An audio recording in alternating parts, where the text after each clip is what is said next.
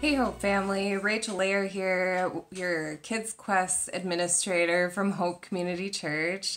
And I'm so excited to be here with you guys today, even from the comfort of my own home. So my encouragement is kind of a thematic thing.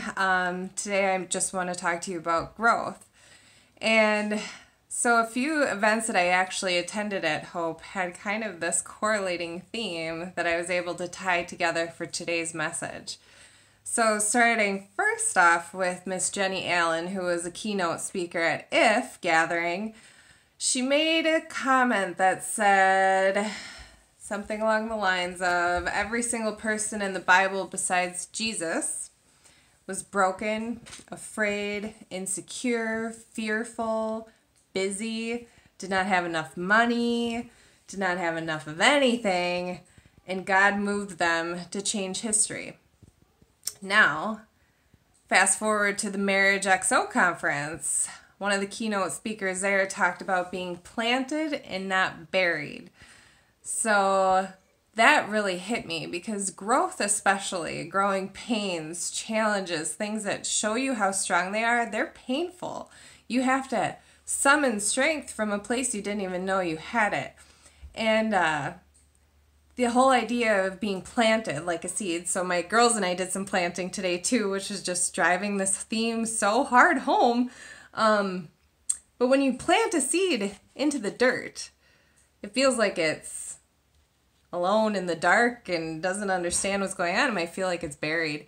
But really, just like God's the master potter and we're his clay, things are happening with the seed. For it to grow, it has to do some major things, right? So another quote that hit me outside of events attended was this one by Cynthia Ocelli.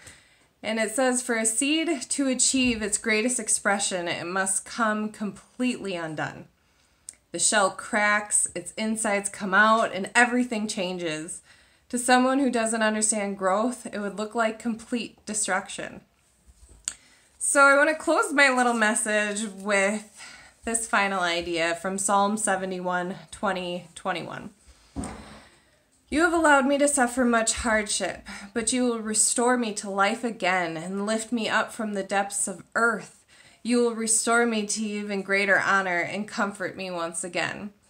So, church family, as we are going through change, and change brings about growth, I just want to challenge you, encourage you, lift you up, and remind you that everything that brought you to the person that you are today and everything that is moving us into the future is a part of growth. And growth hurts and it's challenging, but it produces fruit and it produces amazing things. So just keep growing, church family, in this hardship. Grow up. Grow beautiful, grow strong. We've got this. Have a blessed day. Bye.